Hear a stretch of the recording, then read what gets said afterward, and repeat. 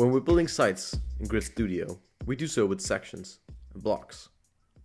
Now, blocks are essentially pre-built components that handles most of the complexity and makes things quick and easy for you.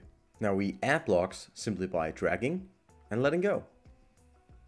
For an example, we've got the form block to capture emails and details. We've got the audio block to promote our podcasts. We can create maps, menus, and the list goes on. Now, each of these blocks comes with relevant settings for that particular block.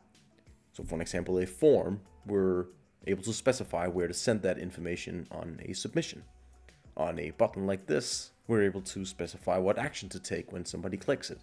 On a map, we're able to specify the address that we want to show on the page.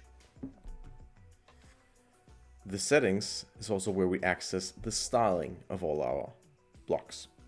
This is where we can change things like the font size, the colors, and also create fancy animations.